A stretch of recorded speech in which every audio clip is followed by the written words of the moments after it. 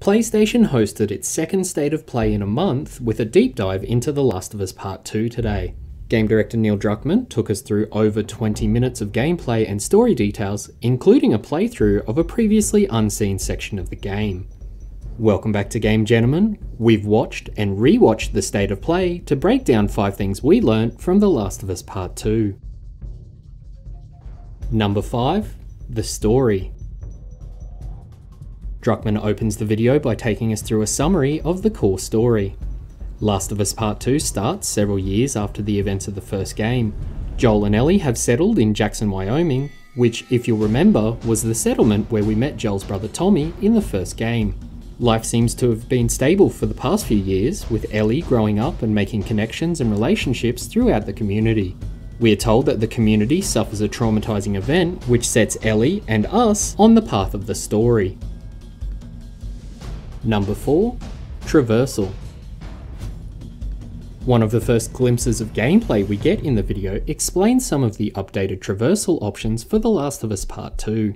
Ellie is now able to jump and climb more freely in order to navigate the world and cross gaps we would have not otherwise have been able to in the first game. Verticality has been introduced into the world design, with the ability to avoid certain confrontations, use ropes to climb and swing, and crawl through air ducts as we see in the gameplay at the end of the video. Ellie will be able to navigate the environments on horseback, via boat, and of course by foot. Ellie has obviously also learnt how to swim since the first title, as we see her dive underwater several times in the gameplay section. Number 3. Crafting. Crafting was a core component of the original and it's back in Part 2. In the State of Play video, we see Ellie collect, and sometimes walk past, crafting materials, and craft items such as smoke bombs and Molotov cocktails on the fly. We even see Ellie craft a silencer for her pistol, allowing for a stealthy approach, however its use seems limited to 3 shots before it breaks. Upgrading skills and weapons also features in the video through collecting training manuals and scavenging for new parts in the environment.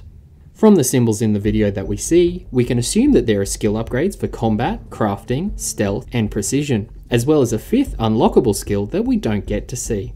Naughty Dog has also confirmed that depending on what paths you take in the game, what conflicts you encounter, or avoid, you are likely not to find every upgrade option in a single playthrough. Number 2. The enemies.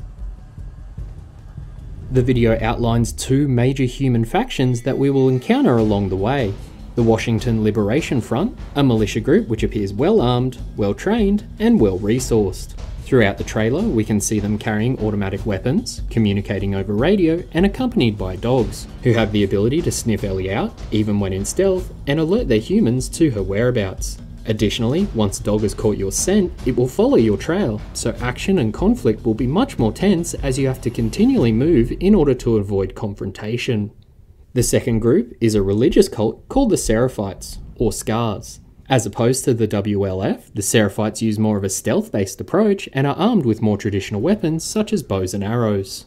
And then, of course, we move to the Cordyceps infected, which are an ever-present threat. Runners appear in higher numbers and are more vicious this time around, clickers are just as deadly, and we're introduced to new infected types, the Stalkers, who will use stealth to sneak attack the player, and the Shamblers, who are covered in gross pustules and will spray an area with poisonous gas if they get close enough to the player.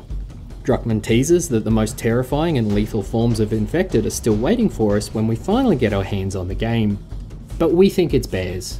It's gotta be bears. Lastly, we see an area where there are both infected and human enemies, and the game allows for interactions to be forced between the two, potentially buying the player time, thinning out enemy numbers, or simply allowing you to escape a potential combat situation. Number 1. The combat. We see different moments of combat throughout the video, from stealth killing enemies from afar using the silenced pistol or bow and arrow behind cover and hiding in long grass, confronting enemies with brutal melee weapons crafted to deadly impact, using throwables such as shrapnel grenades and smoke bombs to stun and incapacitate enemies, and quick-time events to fight off the infected. We see hand-to-hand combat in the form of Ellie confronting a machete-wielding enemy, dodging and countering attacks, using enemies as human shields as you take out others in the vicinity, and using her knife on multiple occasions, including the machete confrontation we mentioned earlier, indicating to us that perhaps the knife won't be a perishable item like the shivs were in the original. And that's 5 things we learned from The Last of Us 2 State of Play. It probably goes without saying that this game looks like it's going to be absolutely brutal. The Last of Us Part 1 wasn't exactly a happy walk in the park, but this appears to be going to some very dark places. We're still aware that there are people out there trying to spoil the leaked story beats for others on YouTube and social media platforms, so we've turned off comments for this video.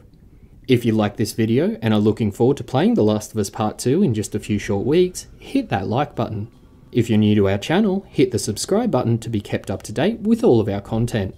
This is GameGentleman, and thanks for watching.